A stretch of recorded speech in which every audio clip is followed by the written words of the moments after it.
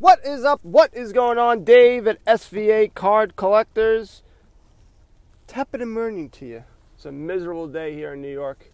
It's rainy. It's cold. It just sucks. Didn't watch any football really yesterday. Just wasn't in the mood to. I'm glad I didn't because my Jets once again lost to the winless Bengals. So if you haven't gotten a win yet, just come play the Jets. I was happy that the Patriots lost. That made me happy. And Baltimore played well against the 49ers.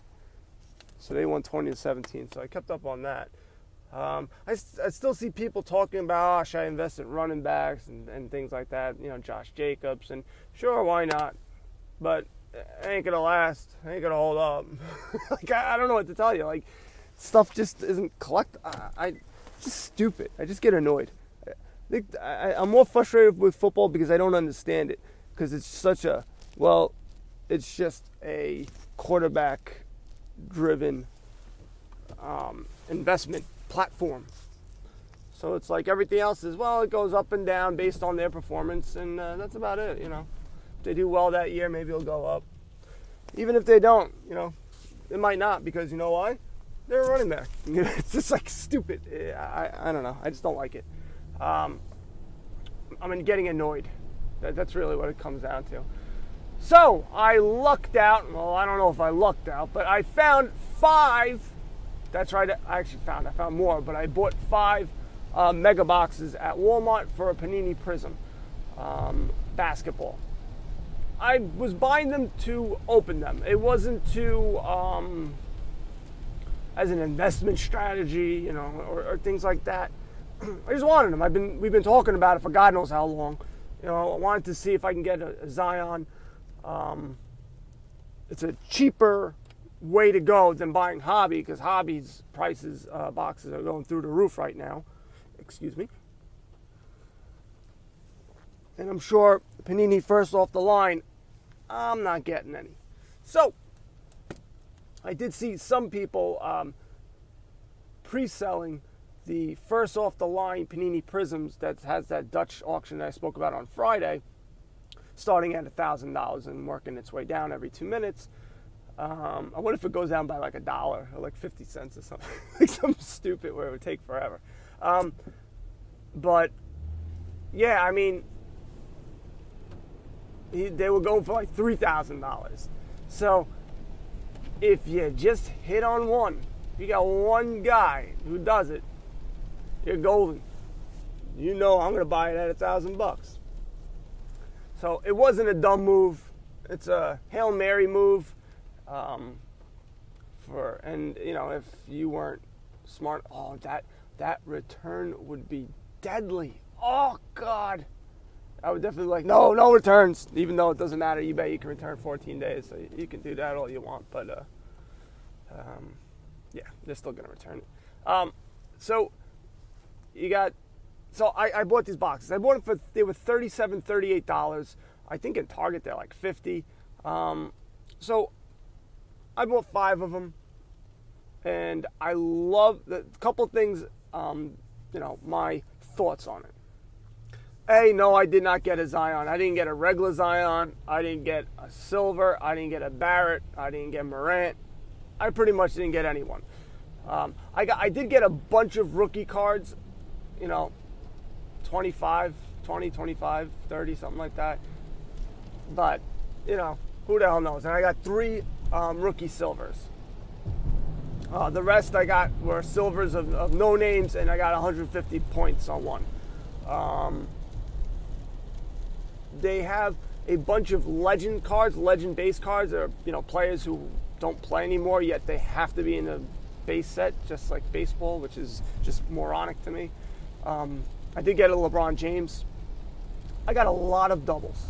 For the 5 boxes, I got a bunch of doubles of guys, which I don't like, unless it was, you know, Zion. Then I'd be very happy about that. But it seems to me, and I've been noticing this more and more, that I should be buying like 2 in one place, 2 in another place, 2 in a different store, because then I'll get a mixed variety of things. It seems like a lot of cards in the same case in retail, I get a ton of doubles. It's like the same sequence. And maybe it is the same sequence everywhere, but I don't know. It just, to me, it seems like I tend to get them.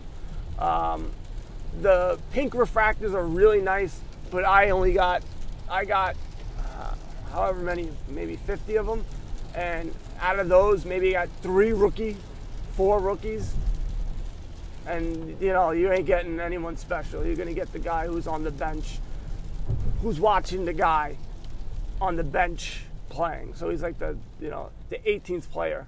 You're like, but Dave, there's not that many players. I know, don't you get it? So that's who you're getting. I did get a couple. I got a Bowl silver. I got this guy Sibo from Detroit silver. But if it was me, again, I wouldn't buy these cards. Even though I do like the pink ice cards, I would go and find yourself some hangers and buy those.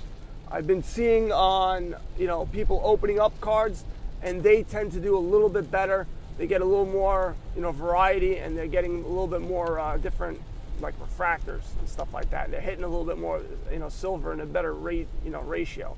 $38 ain't terrible. It's not the worst thing in the world. So I would buy those instead of a blaster. Instead of 2 blasters, I would buy that. Oh yeah, just no, cut right in front of you. And break. Good. Oh, what a jerk. So somebody cut me off, then broke, and then made a left on a double line. Yeah, no, I can't say that. Especially driving by a school zone. So, I've been watching a lot of retail breaks, and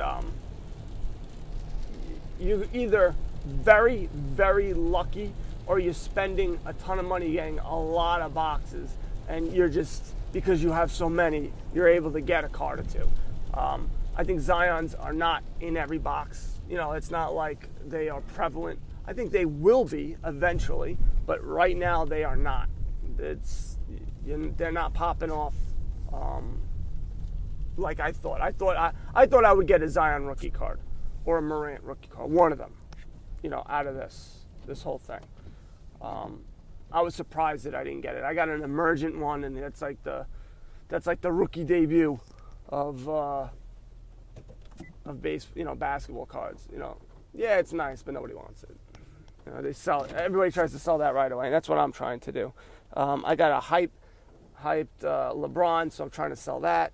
So I do have a couple of things that I'm trying to sell just to get my money back. And really, when I bought this, the whole point of it was to buy it, keep all the rookies, and sell everything else. And then whatever money I have, and just sit and wait on it. That's really what I wanted to do. That was my investment strategy. I knew this wasn't, for me to buy these and flip them. I would just be probably making my money back, if that. And I thought if I can get $100 back from everything, I would be happy. Right now, it's slow. I guess people are buying, but they ain't buying my crap. Maybe I got to lower my prices even more.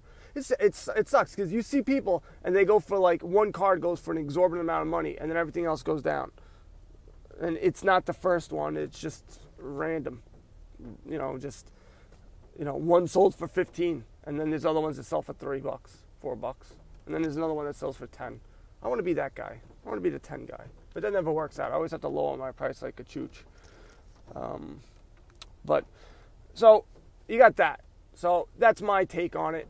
I think you should go for the hangers or even the packs. The packs are $2.99. If you can get the whole sleeve and pay $100, it's a better deal with regards to the amount of cards you're going to get. That I have not seen people open though. I don't know, the ratio of silvers in a box. I have no idea. I couldn't tell you. I'm thinking the best bet is buying the hobby box, and you'll get a better mixture. You get better cards, but you're paying a lot of money for them. I think it was a 2, 3. You know what? I'm going to look at it real quick because it was stupid money. And Panini Prizm. People love this hobby box. There we go. Half case is $2,200. So divide that by 6. You think I'm doing that math in my head? You're out of your mind. $350, $360, $366. But I'm sure you can find something a little bit cheaper. But yeah, no, that's crazy. What I think, what was the better retail rip was the draft. Panini Prizm draft picks. I have much better cards in retail than I did with the mega boxes. It's a good price point, $38. If you're just buying one just to rip, it's not bad. If you're buying a slew of them, I don't know. I think like I said, I think the hangers I would spend more. Try to retail. The packs I would try. Or if you're going to ball out, then just get the box. So that's my hot take. I don't have any.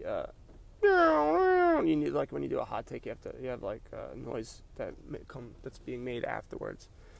That has to do with audio production, which I have none. A lot of people, I've been listening to other podcasts. They have all this great audio production. That must take a lot of time. To me, it's just a waste of time because I would spend hours trying to time it correctly or put it in the right spot, and ain't nobody got time for that. I got bronchitis. Ain't nobody got time for that. I don't. I know I don't. I'd rather just spit out stuff every single day than just do it once a week, because once a week, a lot of stuff is old. It's already been talked about. At least here, I can tell you, hey, if I notice it, I can at least tell you a day or probably the following day if I notice something. The other thing I want to talk about, moving right along to draft, Bowman draft. Cards are already out. Card shops got them early. They gave them to their people. And instead of them going, no, I'm not going to post my stuff. Yeah, no, they are. They are posting it, and I think they got the first pick, Rauschman or whatever. I don't know. I don't know the guys' names yet. If I buy a box or two, then I'll start knowing their names. I'm not going to learn them yet. Like, I know 28 Bowman. I know those guys, but 2019, yeah, good luck. It's going to be interesting because I wasn't going to buy a box. I might, and it'll be nice to see, like, having 2 or 3 years of guys and knowing who the guys are, and then watching them go up and go, oh wait, I know I have that card, I can go back. But I got some time for that. But yeah, I mean, it's a jerk off thing to do to your local card shop because they can get in trouble, and it's a jerk off move on their part because they shouldn't be giving the stuff out early. They should be playing by the rules because they're already having a hard time getting cases from Topps, from the breakers. They need to play nicely. That's what they got to do. But, all right. I think I'll dive into draft more once I start seeing people opening them up. Like I said, I'm not going to buy a box right away. To buy packs is tough because I'm sure they put the autos in the same exact spot so you can scumbag the box. Open, if a brand new box, you'll know where to go. I think last year's they were the second ones from the top. Maybe they're the same thing. That's the way they are all the time. A lot of people say Super Jumbo, where you get the 5 autographs, is the way to go, but that's a pretty penny. I think this year I'm going to try to hold off and buy lots of it. Not a lot, but like lots of them, because this definitely went way too high. Price is too much, and the sets don't go for that much. So I'm going to try to pick them up that way. But, all right, SVAcardcollectors.com. Download the Flick Chat app. Just talk to me. Just be my friend. Just hang out with me. All right, guys. You already know what to do. So buy some cards and go broke. Later.